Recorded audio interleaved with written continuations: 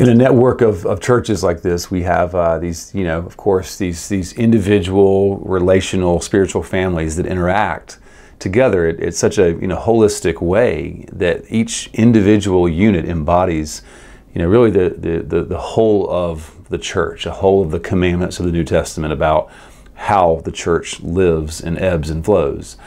So it's a very good question to consider. Why do we do a gathering? And so, and the reality is, for all of our existence of Radius, we have done a weekly gathering that invites every member from every church to come together on a Sunday. And so there has been a lot of question over the years of why do we do a gathering? And maybe the best response is to say, why wouldn't we?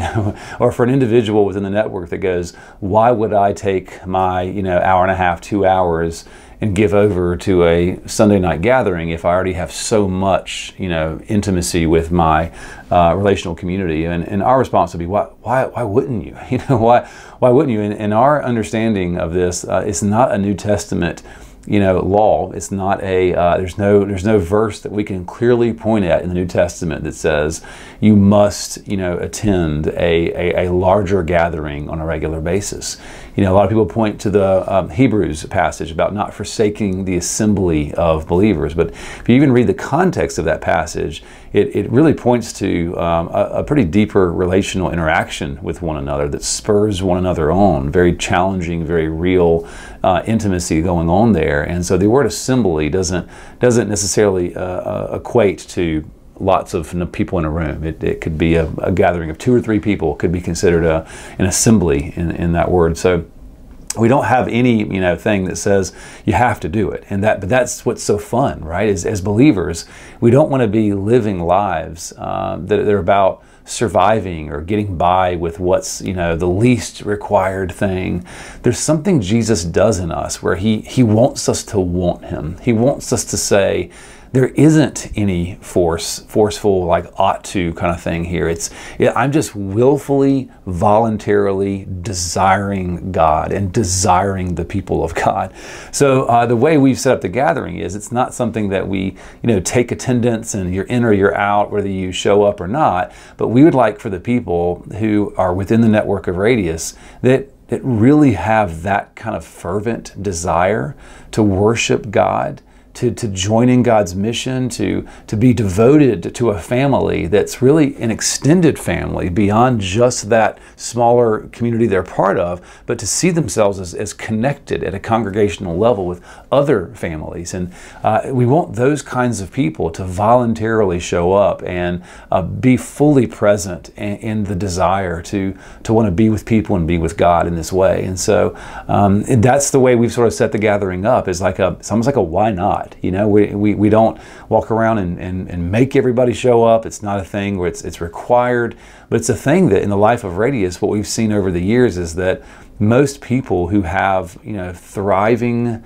beautiful, deep relationships with Jesus, they want to be together. They want, and not at the expense of mission. It's not like they're, if people balance their time well and steward their time well, they're going to have a spot in the week for this level of just set apart time for the worship of God in a bigger setting. And so most people, the way they tend to understand the gathering, if they do it from a healthy place, it's that the gathering is in a way, it sort of re-emphasizes all 5 of the values of what we call the ecclesial minimum. It doesn't do it at the same way.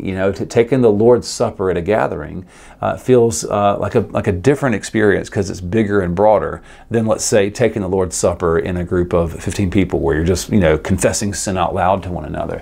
It feels different, but it's beautiful in a different way. There's something wonderful about the realization on a regular basis that there's more going on here than just the thing that I'm involved in. I think it's very healthy to see yourself as part of something that's connected to who you are and what you do. There's an associated relationship with other people that are in the trenches right alongside you, but yet you don't interact with them as deeply on a regular basis. There's something wonderful about that, and there's something wonderful about a unified unified, you know, a set of voices all crying out to God. Or there's something wonderful about all centering on the gospel together and just seeing a room of people that you can't know or don't know intimately, but you know they're hearing what you're hearing, you know they're responding to it the way you're responding to it.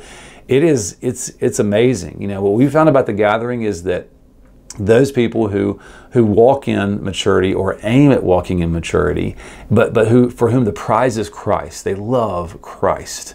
The gathering fits into a really special place in their intimacy with God. We've also found people who've come from backgrounds of understandings of a church gathering where they've placed it really, really high in the past. And so now it's hard for them to adjust and sort of relearn a way of interacting with God where that gathering is not a forceful thing or a thing He just looks at you and goes, you better be early, you better be on time. But to relearn that for some people, it's a little bit of a curve, a little bit of a learning curve with what we do. To go from I ought to, I should, to going from that to, you know, I want to. I desire to offer myself in worship to the living God. And I desire to feel a sense of connectivity with these people. So a lot of times that is a process, a curve for people. But as a whole, we have found almost across the board, the healthiest people in the Lord over the years have been the people who can prioritize and who can live from a place of desire so that they can offer this very special time. Maybe not every week, but regularly, they offer this really special time to the Lord that seems to have wonderful effect on the lives of these people. So we continue to offer this gathering. We love it. It's a lot of fun, and we love being together with a lot of wonderful people under a wonderful God.